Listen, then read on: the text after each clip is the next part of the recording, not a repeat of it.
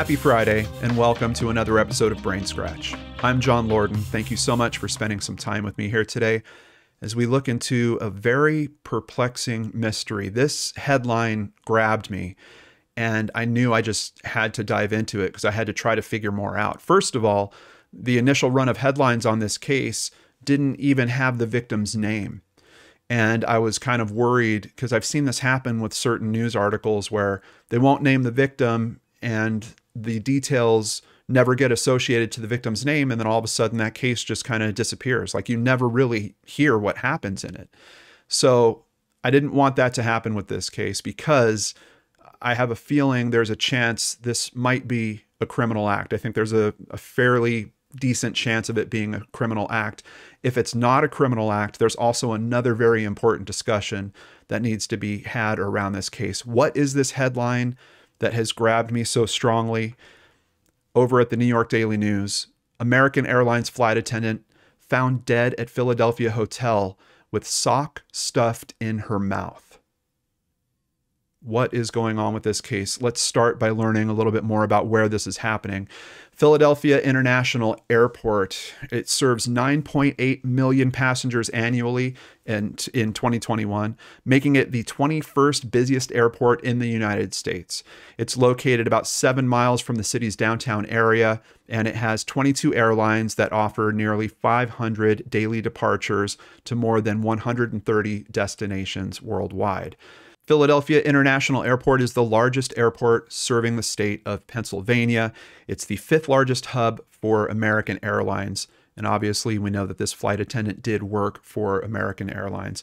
Now, some large airports will have hotels that are occasionally built on the same property or adjacent properties that connect to those airports. And that is the case with the hotel that we're talking about here today, which is important for a specific consideration that we'll get to. But we're talking about basically the Philadelphia Airport Marriott, and this is from their page, Marriott.com. It's conveniently connected to Terminal B at Philly Airport. The hotel is near Lincoln Financial Field, home of the Eagles, and close to downtown attractions like the Liberty Bell and Rittenhouse Square. So imagine you've got this hotel that's kind of attached to the airport. We know we're talking about a flight crew that had a layover. They went and stayed in that hotel. Something happens in that hotel and one of those flight crew members doesn't make their flight back home. I know a lot of you out there are aware of how much security is at airports. We've got the TSA. Sometimes they'll have their own airport police units. We've got a hotel, the Marriott. They're likely to have CCTV camera all over the common areas. So what exactly could happen in that type of situation? Well, we're talking about what could happen in a hotel room. You're not going to have CCTV cameras in the hotel room. You might have them in the hallway. So if this is a situation where someone went back with a flight attendant into her room, there's probably footage of that person.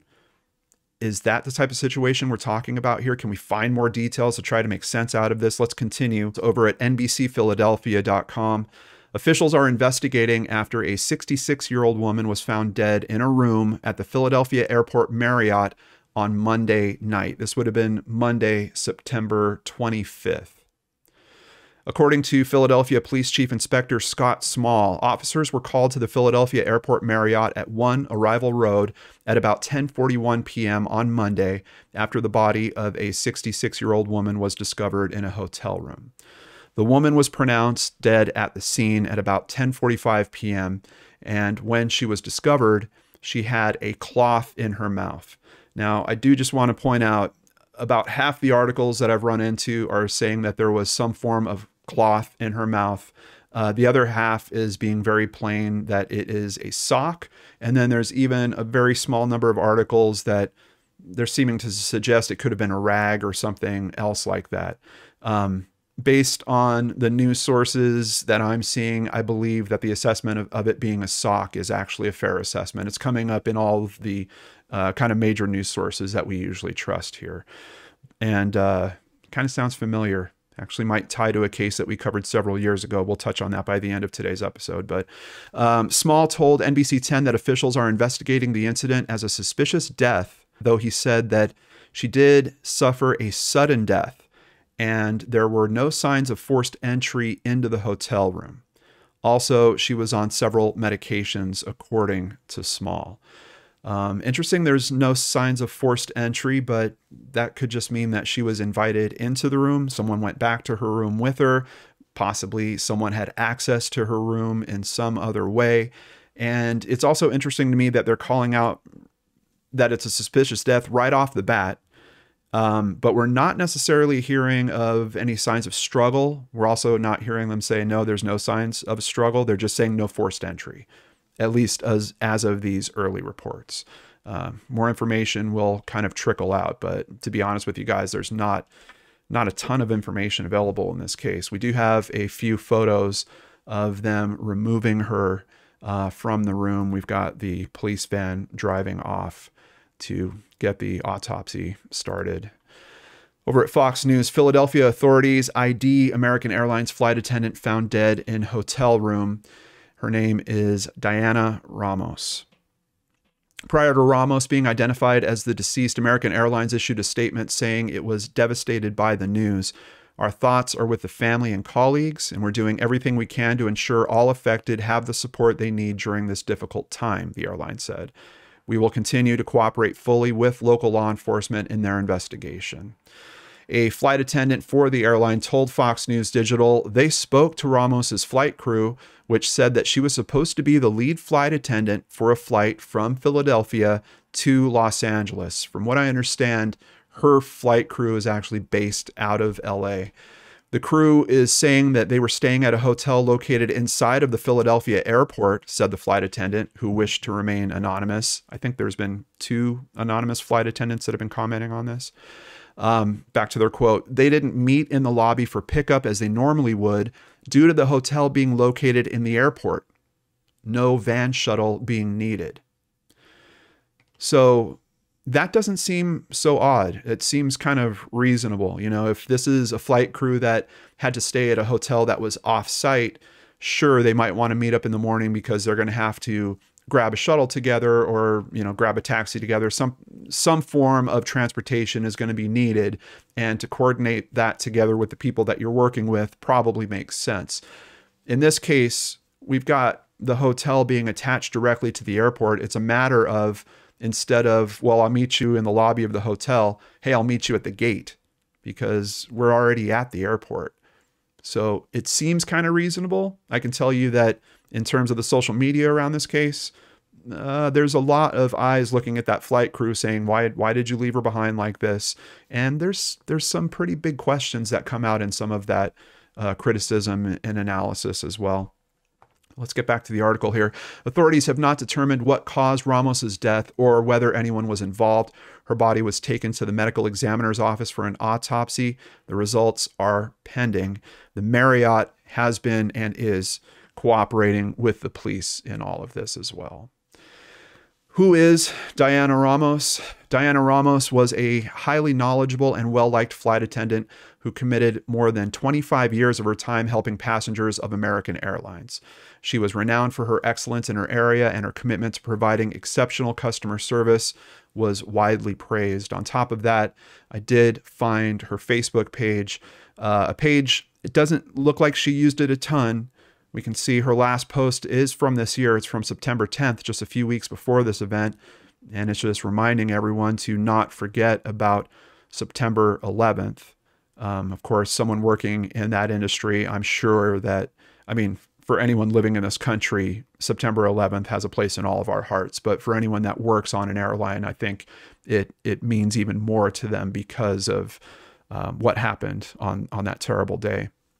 But just kind of doing a quick scan through her Facebook, it's, you know, a bunch of good causes, basically. This is someone trying to raise attention, trying to help raise money on a GoFundMe, you know, sharing information about a veterans crisis line, a few photos of her and her family. And it seems like she really has love for a little dog of hers. I can't find any references to her dog's name, but I do know that it is a girl dog. I know it's a female that she has. Let's just do a quick jump into the photo so I can show you a picture. We can see one even here where a friend of Diana's saying she probably hates it when you leave, and you can see that her dog is actually getting into her luggage there, like she wants to come along.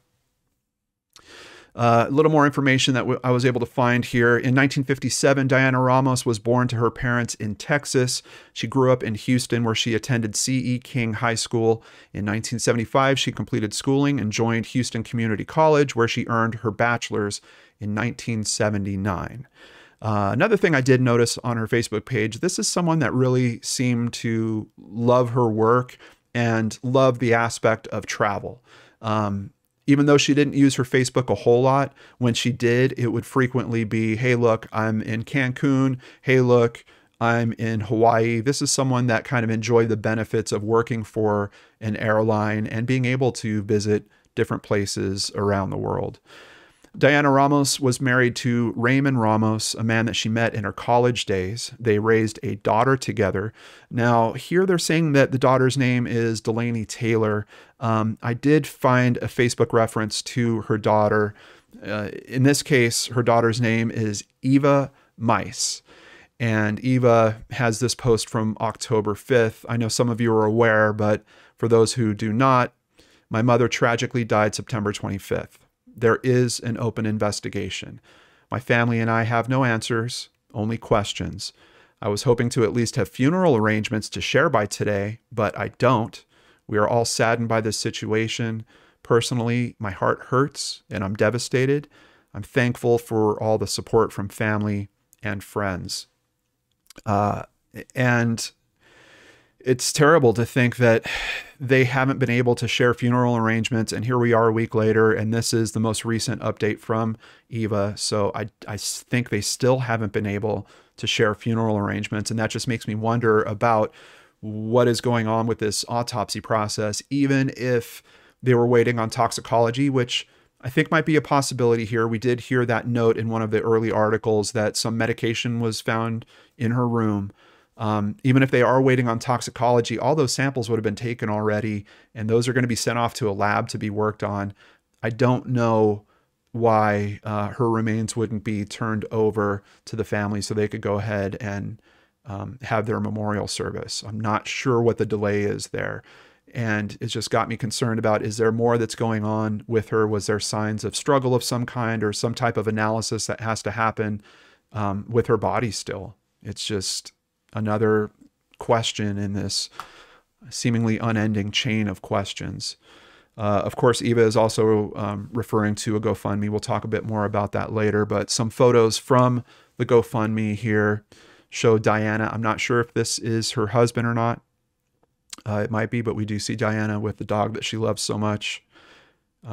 We've got her at in Ecuador at the equator, it looks like. And another shot of her at Ice Bar. I believe this is the Ice Bar in Las Vegas. Based on her Facebook information, it looks like her home is actually in Nevada. So even though she's based out of Los Angeles for her work, she does live in the Nevada area, at least according to, the most recent updates. Like I said, she wasn't using her Facebook page a whole lot, but Paradise, Nevada is what is listed as her home city. What else can we learn about this? Let's head over to the Sun. A cleaning crew made the horrific discovery. So that was one question I had looking at this originally. How was she found? How did this all come out? Also, there's a question about timing. How long was she in that room before she was discovered? When I was seeing the articles initially, I just made the assumption that, oh, she didn't show up for her shift.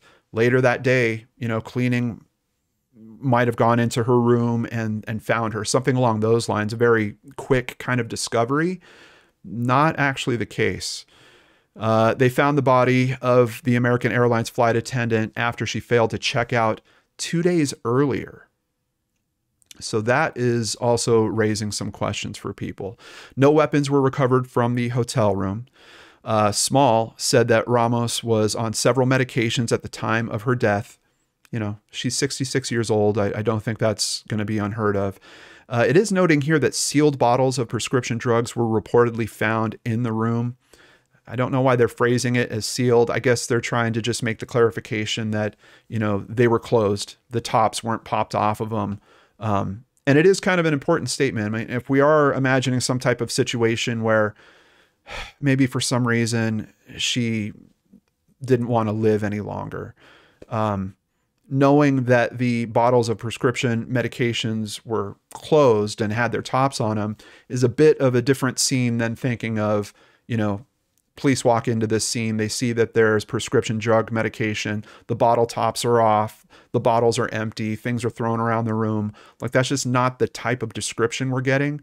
We're not getting a lot of description. I just want to be really, really clear about that. But I think little pieces like that are important. Sealed bottles of prescription drugs reportedly found in the room. We know she worked for American Airlines for 25 years, and she was staying at the hotel on a layover after working on a flight from Los Angeles. We have another quote here from one of these unnamed coworkers. Everybody's still trying to figure out what happened and why her crew just left her. A lot of moving parts and questions right now. Very sad.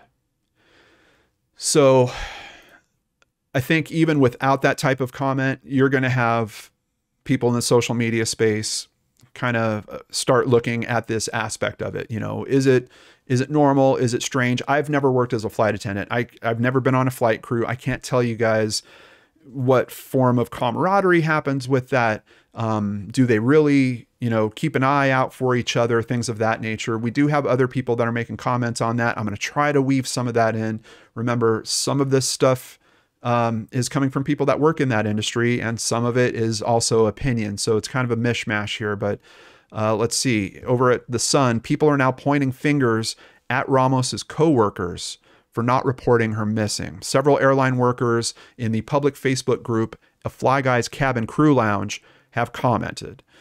The post included a picture of Ramos wearing her airline uniform and the caption, "The global airline community has voiced concerns and frustration over American Airlines' failure to perform a welfare check on Ramos after she was reported missing by her colleagues at the airport. Airlines have a duty of care for their staff and are responsible for following up on situations when crew members fail to report for their flights away from their bases." It seems reasonable to me. And just thinking about, you know, I have worked in some places where travel would be a part of it. And even though you're not effectively working for 24 hours that day, you know, you get back to your hotel, you can go kind of do what you want. There was always this kind of keeping tabs on each other, keeping in check with each other. Hey, where are you going to be tomorrow?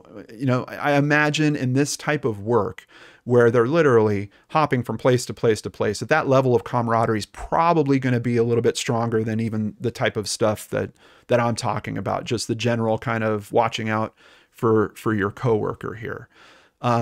I would like to think that beyond that, maybe there's some formal, or maybe it's more of an etiquette issue, but some type of expected, hey, we're a crew, we're going to watch out for each other, and this is what we're going to do for that to happen. On the flip side of that, we're talking about airlines. We're talking about things that run on very strict schedules. So if someone doesn't show up, is it reasonable for, like, you know, the captain's not going to hang back and say, hey, I don't know where my flight attendant is, so we're delaying this flight. I mean, that's not going to happen.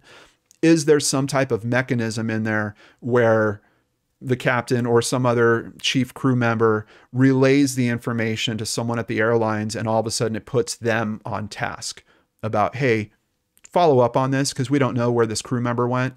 And that kind of kicks off some process, some means of update. I'm wondering about that because we're talking about a case where she's missing for 2 days. And where is she ultimately found? In the same room where you would have expected her to be 2 days before.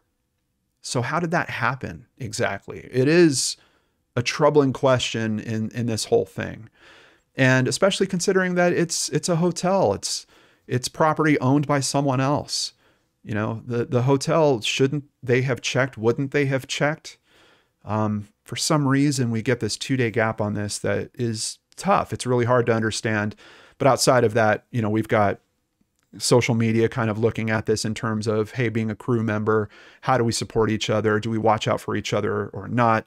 And back to the comment from this post at a Fly Guys cabin crew lounge, no crew member should be left behind. The airline must do better. A different airline worker commented, as a crew member, if someone did not show up for pickup, we called their room. If there was no answer, security was brought in to check their room. Another person wrote, I can't imagine not checking on my crew if they failed to show up at our agreed time. Third person wrote, something ain't right. The captain would have sent the number one to go check on her. Unless the cockpit left the hotel separately, then it would be up to the number one when the crew met in the lobby. So that third person, I think, is kind of alluding to more of what I'm talking about. There would be some form of process about, hey, we don't know where she is. I'm delegating this to you. Go figure that out. Or, you know, tell the front desk that we don't know where our stewardess is. This is where she was last known. Maybe relay the information about the hotel, which I'm sure they already know, because I'm pretty sure the airline's making the accommodations for that night. She's not paying for that, obviously. She's on a layover for work. Another crew member shared insight on how their crew members handle air travel. Quote, our airline policy is we arrive together, we leave together. Sounds like a good policy. Clearly not exactly what happened in this case. Over at themessenger.com, a little more information. So they did actually try to call. We do have a note here that the crew tried to call. At least it's weird because, and I'm not trying to be funny, but in this, there's a little bit of a game of telephone. It's like someone, oh, I think someone else tried to call. One of the anonymous flight attendants speaking to Fox News said, upon reaching their gate and realizing that one of the flight attendants wasn't at the gate, the crew notified the gate agents they were missing a crew member. And one of the crew members said that as far as they know, another crew member tried to call the hotel twice to get them to check on the missing crew member. Once again, we're not dealing with all the details here, but I would like to think that this type of crew that's working together probably has each other's cell phone. I would imagine someone at least shot off a text message. Hey, where are you? We're getting ready to go. Maybe there was no response to that. Here we do at least get that, you know, they did talk to the gate agents. So now we do have the company kind of being more aware. And if there is some process around this, that should be engaged at that point. Still has me wondering about it because of the 2-day gap. I can't shake that. But also we get this, like I said, a game of telephone. As far as I know, another crew member tried to call the hotel twice to get them to check on the missing crew member, which in some cases, for some people, might be actually kind of shifting the accountability here. I mean, if that person did actually call the hotel and said, hey, we've got a crew member missing, can you go check her room? Why are we not finding her until 2 days later? On Facebook, an American Airlines employee said the crew proceeded with boarding despite Ramos being unaccounted for at the time of the flight because they had met the exact minimum amount of staff needed for takeoff. Quote, I think that they thought she might have gone over early to get food, the employee wrote in a comment on a now deleted post. However, when it was time to board passengers, they still had exactly minimum crew on, so companies started boarding them and they departed on time. The crew attempted calling her 2 times, I think by calling hotel, no answer. The plane departed. Interesting to me that that was a comment that has since been removed. But on social media, many current and former flight attendants speculated about why it took so long to find Ramos and why the crew may not have shown urgency in locating her. One commenter, former flight attendant Yaroslava Podosina, speculated that it may be challenging to maintain concern for crew members while working for a large airline where thousands of employees may not have close personal connections. She wrote that a crew member late means no-show, replacement, and fly off, she said.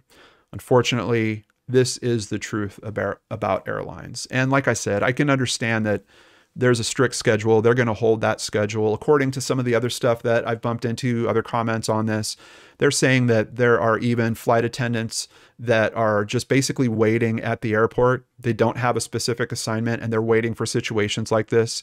If you have someone get sick or something, how do you handle that? So there is a mechanism for, and there is an expectation that, hey, you might miss a flight occasionally. You would like to think that if that is the case, that you've got these other systems at play, especially when we're talking about security, just in the modern day and age. Like, you know, how many different cases do we look into about strange occurrences and things that happen in hotels and things of that nature? And then you've got this kind of roaming team that is jumping all over the country or even sometimes the world. Yeah, I'd like to think that there's some system in place here. I'm still not 100% sure after going through all this. So like I kind of touched on in that last article, now people starting to redirect their attention a little bit. We have a commenter here, JS42, saying something fishy here. What hotel doesn't check a room for 2 days after the guest was supposed to check out, especially when there were calls to ask them to check on the occupant? That is a really good question. I honestly can't answer it. I can't imagine them just not going into the room. It's not like the, you know, do not disturb card on the front door is going to stop them from going into the room the day after the reservation is up. The room isn't rented anymore. Like, why is it taking them 2 days? It's a great question. The Mr. Doug responded to that. Rooms that are showing as due to be checked out are always checked by housekeeping. Only way to confirm checked out. That's a good point as well. I know in many hotels that I go to, I don't really process the checkout. I leave my keys in the room and they come in, they see that I've left, they take my keys, and that's how my checkout gets processed. So Mr. Doug pointing that out. System is then updated. 100% would check on a room if got an ask, call, leave message, no response, go check. So much is not adding up. Mr. Doug says going to be a hotel employee, but we have to keep in mind here, we're not sure that there is any form of criminal action that's really going on with this as of yet. We don't have enough information to make that determination. At people.com, sister-in-law of American Airlines flight attendant found dead is shocked.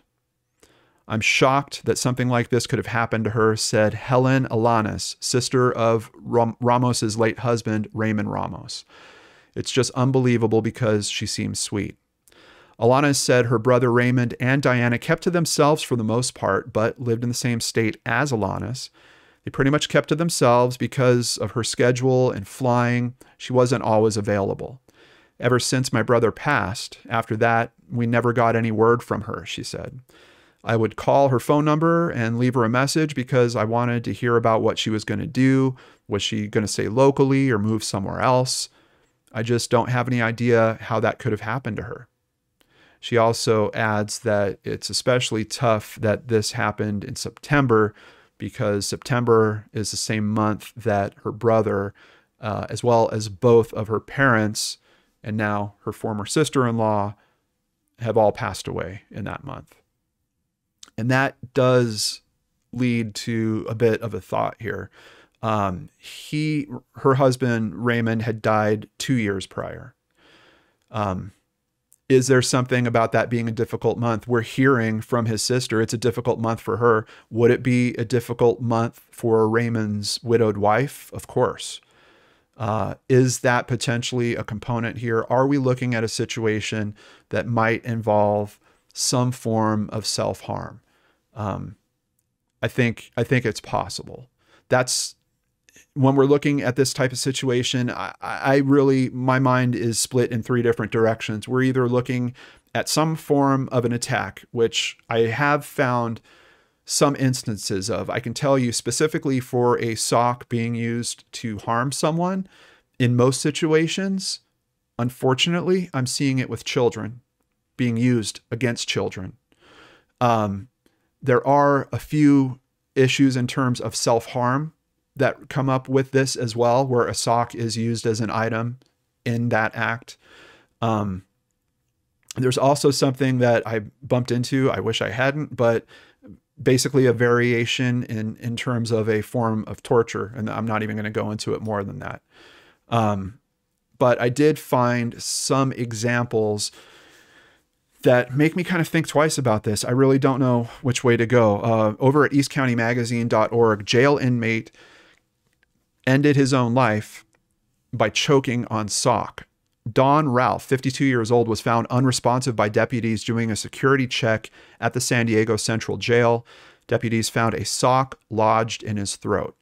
They removed it and they performed first aid until they were relieved by paramedics, but despite their life-saving efforts, Ralph was declared dead a half hour later. Interesting in that story, he did actually share his cell with another inmate. However, the sheriff's department concluded there was no preliminary evidence of foul play. And even if we are talking about a situation like that where you're trying to evaluate as foul play a consideration, thinking of the physicality of an attack like that, what would it be? Like, is someone going to stuff something in your mouth and then keep your arms pinned down to stop you from retrieving it? Wouldn't that leave some form of bruising, possibly on your wrists or some other marks to show the struggle? Wouldn't the person be scratching, biting, clawing, doing anything to get out of that situation? I would think there would be some type of physical evidence that would suggest the struggle. And at least I don't know about this case for Don Ralph in particular, but for Diana's case, with what we're hearing so far, we're not hearing anything about signs of a physical struggle. We've got one kind of important detail I haven't shared with you guys yet that is just keeping this needle right in the middle for me. But let's get back to a few more of these other examples. Continuing with this article, suffocation with a sock is not unheard of. In 2015, a Mexican immigrant reportedly also ended his life in an ICE detention facility by using a sock. A British high school student, a British student, that was high on drugs, found to have killed himself in the same manner. In that instance, there was a fetish component that was kind of involved with it. And I have seen a few examples of that using socks as a fetish item has led to, and that's kind of in terms of the three aspects, you know, someone doing this, possibly the person doing this to themselves, or some type of accident is really the third aspect. And I did find a few examples of that as well. I kind of think the British student example might fall into that. One other here, in 2018, a Rikers Island inmate also died when a sock was stuffed into his throat, but that was ruled that he had done that to himself. A 1984 Veterans Administration patient death also was ruled to have been done by himself. However, the family later came to suspect that he was actually murdered after new evidence revealed that a fellow veteran had been overheard by a staffer literally threatening to stuff a sock down the patient's throat and kill him if he snored again. And it seems like that's how he died. So at least in that case, it seems like the family suspects that maybe that person actually did follow through on that threat in some way. And of course, I mentioned this is starting to sound a little bit familiar. A few years ago, we covered the case of Alan Geel. And in that case, body was found with a sock in the mouth on the beach. The body of Alan Geel, he was 64. It was found in 2014. The coroner said it's not possible to exclude intentional death, accidental death, or the involvement of a third party. Once again, basically those three areas that it could possibly be.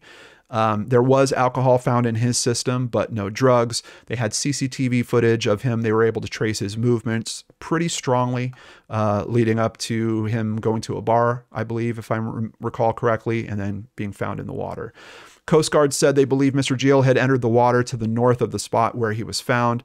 A backpack was later found along with a rain jacket and his other shoe. One of his shoes was found with him. They had an inquest on this case. A pathologist told the inquest that Mr. Geel had sustained significant injuries while he was still alive. Some of those injuries were consistent with a fall from a height. So, of course, leaving both avenues open. Someone else did this to him. Possibly he was attacked. Maybe he was thrown off a ledge or something like that. Or maybe he wasn't attacked. Maybe he threw himself. Dr. Jeffrey said that she had no idea why the sock was in his mouth, saying, "It's not something I've come across before. It's most unusual and causes a degree of concern." And that's from an expert. And that's part of the reason, I think, why this story, why Diana's story is grabbing us in the way that it is. It's not a super common thing. Even though I was able to find several cases. It's a handful of cases that I was able to find. And pretty much we've touched on all of them as of me talking to you guys about Alan Geel now. There's not a ton of cases where this aspect comes into play. Somehow a sock is either partially responsible or possibly completely responsible for the death. She said Mr. Geel died partially as a result of head and chest injuries as well as the drowning process. The sock in his mouth didn't match the socks that he was wearing, but it did potentially match some socks that were found at his home. One other thing that Dr. Jeffrey noted that I wanted to share with you guys here is it is clear the sock was purposefully stuffed in his mouth. It would be a rather unusual thing to do to oneself. I'm not aware of this being a recommended practice for taking your own life. And I could find no references to anything like that. You know, there's some very dark websites out there that talk about very dark things. I couldn't find references to that specifically either. Back to her quote, "It is possible the headphones were inadvertently dragged into the mouth at the same time that the sock was inserted." So in Alan's case, it wasn't just the sock, but if I remember right, it was earbuds also that were found in his mouth and in his throat. So what Dr. Jeffrey here is saying that perhaps that sock was inserted in a hurried manner. Could that have been, there was some kind of struggle, there was some kind of fight going on, someone reached, grabbed for a sock, accidentally grabbed the earbuds at the same time, jammed it in his mouth, possibly. Or maybe Alan, for some reason, had a hurried manner when he was grabbing the sock. I don't know. I don't know. It's just an interesting twist because having that extra item does really suggest that there's almost like a little bit of a lack of control in the situation, or something that's, it's already odd to have the sock, but to have the earbuds with the sock just kind of kicks it up another notch. Regardless, this brings it all back to Diana. What is going on in this case? Everything that I've told you guys is all that's available right now. I kept looking. I was hoping that we were going to get some updated information on the autopsy. We don't have that yet. We are literally stuck with the 3 buckets. And honestly, I don't know how much the fetish idea, accidental theory really fits into this at all. It doesn't seem like it. We've got the police that are on the scene that are saying, hey, look, this looks suspicious right off the rip. As a matter of fact, that one little fact that I've kind of been holding off on you guys. Law officials remain silent on whether or not the sock was deep enough to prevent her from breathing, as well as why it took 2 days for her death to be found. The results of the autopsy, we're still waiting for them. Her death is being actively investigated by the Homicide Detectives Division of Philadelphia Police Department due to the circumstances, and the case is being handled as suspicious. Homicide detectives are on this. It's leading me to believe that this isn't your typical death investigation. I believe that that is an indicator. Maybe there was some other things in the room that didn't look right to them, and they've handed this off to the Homicide Detectives Division. Now, to be fair, I don't know about Philadelphia Police Department in particular. Sometimes death investigations might be consolidated by one department and everything just kind of gets funneled to them. In the previous examples I've seen of that, I don't think those divisions are usually labeled as homicide. But we've got them saying this case looks suspicious right off the get-go, and we have a Homicide Detectives Division that's working it at this point. So it's kind of keeping me in that middle zone of, I just don't know. I don't know what's going on with it. Web Sleuths has been commenting on the case, just a few pages worth of comments now, but as always, really, really good conversation happening over there. And they raised some interesting points. I just kind of wanted to run by you guys, get the conversation going here a little bit. CCTV at a hotel. What exactly does that mean? How much CCTV is there going to be at a Marriott like that? Common areas obviously will be covered. You might have them in the hallways. You're not going to have them in private areas. So you're not going to have them in the actual rooms. You're not going to have them in restrooms or even the public restrooms. If there's a pool and there's showers at the pool, you're not going to have them there. So there's going to be certain areas on that premises that are effectively blacked out from CCTV coverage. That being said, this is a Marriott attached to an airport. I think they might have a little bit higher security than just a general hotel. And outside of that, if she did, let's say she met someone, brought someone back to her room, something along those lines, there's a really good chance that CCTV is going to pick up that motion somewhere, the two of them walking together, or even someone going to her door. What if, what if it's a delivery man or something along those lines? I think you're going to have enough CCTV in that type of location where you're going to be able to stitch that together. Are they working at that angle? I'm sure. I'm sure that they're looking at all the CCTV they can to try to rule those things out, or possibly trace anyone that they're unsure of. Like, hey, who's this person? Why did they go up to her floor on that particular day? We don't see them, going to any particular room. I think they're probably looking into that and working on that. Another conversation that comes up is about the do not disturb sign. Would that help be responsible for why they didn't find this for 2 days? I looked into this a bit more, and the conversation that I've found is basically all supporting no. There's nothing about those do not disturb signs. As a matter of fact, in a lot of recent trips that I've taken when I go stay at a hotel, I'm finding signage in my room now that's basically saying, hey, you can put up the do not disturb sign, but we are going to come in at least once a day. We're doing it as a security measure. We're doing it for this reason. We're doing it for that reason. So there are some people out there that are adamant. They're like, no, a do not disturb sign means that they cannot come in. As far as I know, that is certainly not true. Definitely not going to be true 2 days after the person's supposed to be out of the room. So I don't think that that was a factor in the delay, which then raises the question, how does this happen? How does a hotel, a chain like Marriott, which I'm sure is running on great computer systems, they're not going to have some room that just gets left behind. Like, oh, no, we forgot to send a cleaning person there. Oh, we didn't rent that room out for 2 days. I would bet there's some report that kicks out daily about the rooms that need to be serviced. Probably some form of automation that even sends that into some person's queue about, hey, let us know when these have been serviced so we can get these back on the rental board. So it's a really bizarre question. What is going on with that time gap?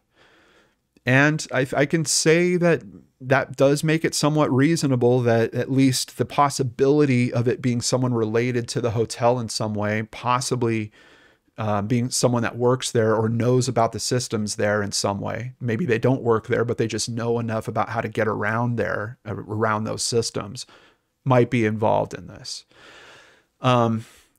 Around that conversation, some people were asking, did Diana possibly get an extension on the room? Did she go there for the one initial night, call down to the desk and say, you know what, I'm going to stay for two more days, add them to my tab? Probably not, because like I mentioned before, I am almost certain that room would have been lined up by American Airlines. Would she be able to extend the room on their tab? Probably not. But I can tell you, I've been in situations where I've had rooms that were covered for me and I've wanted to extend the stay on them. And it's usually not an issue for me to call down and say, hey, I'm staying for an extra day or two, but we need to close off their tab and start a new one, but I don't want to change rooms. Is that possible? I've never had a problem with that. That has always happened. So is there a possibility that she actually did extend the room herself? I think so. I just don't think it would have been extended on the original reservation. She might have called down and said, I need 2 more days. Here's my credit card number. Is this foul play? We just don't know. There's not enough to know. We've got a couple of indicators. The homicide department indicator is pretty strong. The indicator that the family has not been able to have a funeral service yet, or even talk about timing for a memorial service, I think that's pointing in that direction as well. I really don't know when we hear something on this case. I think if there was obvious signs of trauma, I would like to think that they would have at least released some form of that knowledge publicly so that the people could actually help with this case in some way. Like if there was something in terms of, I was at the airport that day. I saw some guy that was running out. He had a scratch mark on his face, something along those lines. If there were signs of violence in that room, I think the message about violence would have been released in some controlled manner at this point. Because remember, we're already 2 weeks out. So we've already got memories starting to age. Like, you know, me remembering what I did 2 months ago, a lot different compared to me remembering what I did 2 weeks ago. And that's very different compared to me remembering what I did 2 days ago. So I don't know. On the foul play situation, you know, there's people asking, is it a crew member? Is it possible that someone on the crew is responsible for this? And that's why, you know, like no one really went back to check on her. I don't know. That's just one of the avenues of conversation that's happening around this case. Did she potentially meet up with someone? Possibility. Was there some type of delivery made? Possibly. Was there someone that, like I said, is familiar with that hotel, knows how to work around it, get around the ins and outs of it? Maybe. And that doesn't necessarily have to be an employee, but I can tell you also being discussed in this area is the possibility of an employee. But around all that, and considering the examples that I found when it came to a sock being found in someone's mouth, I don't think we can avoid the possibility of some attempt at self-harm. And over at AFSP, which is the American Foundation for Suicide Prevention, this is the 11th leading cause in the US of death. In 2021, over 48,000 lives were lost. On average, there are 132 lives lost each day, people that are taking their own lives. White males account for nearly 70% of that. However, a stat that maybe has a light of hope in it, 94% of adults surveyed in the US think that it can be prevented. And if you are struggling with thoughts of this kind at all, if you're here in the US, it's very easy. You just have to dial 988. That's it, from anywhere in the US, and talk to someone. Please get some help. So Diana was brought back to Houston. We learned that through the GoFundMe as well. And you can see American Airlines rolled out all their employees here for the arrival of her body. They did the water salute, which I'm not sure if you've ever seen, but gives me chills anytime I see it. It's essentially where they have the water cannons that are shooting up over the runway as the plane comes in. She was also greeted by ground crews and air crews to pay their respects and present her with roses. We've got a few different photos here of the crews down there as they are getting ready to unload her. And there's an actual shot of them unloading Diana. So there is a GoFundMe. This is to benefit the family in this trying time. Of course, they've got a memorial that they're going to have to pay for with this. On behalf of myself and my amazing supporters out there, thank you guys so much. We are going to make a donation to this GoFundMe to assist with that. And I just want to say to Diana's family, I'm very sorry that you guys are going through this. And I'm trying to turn what is a bad situation here into meaningful conversation that might help other people's lives. If this is a security incident that needs to be figured out, boy, this is going to be the bell to ring that. We've already got people that are really pressing on that front in significant ways here. If this is an issue of mental health, self-care, boy, we need to ring that bell, guys. It comes up on this channel very frequently. It comes up in all of our personal lives very frequently, and it's a conversation that we really, really need to have. So anyway, I did find one other thing that was important to Diana, and I wanted to honor her for what she was doing in life as well. I found a post on her Facebook page for her birthday back in 2022. And she wanted to do a fundraiser for the American Cancer Society. She said, for my birthday this year, I'm asking for donations to American Cancer Society. I've chosen this nonprofit because their mission means a lot to me, and I hope you'll consider contributing as a way to celebrate with me. I am actually going to split the donation I usually do, and I'm going to do half into the GoFundMe to help the family with the memorial and expenses. And I'm also going to do a donation into the Cancer Society because I just want to honor what Diana was trying to do on her birthday back in 2022. And it kind of bummed me out a little bit when I saw that this needle didn't move above 0, and I wanted to change that for Diana. So if you want to support either of those, I'll have links in the description box down below. Thank you guys so much. I really appreciate each and every one of you that come here to the channel, that open your eyes and your hearts to these cases. And I hope you have a great weekend. Please join us again next week on the LordanArts channel.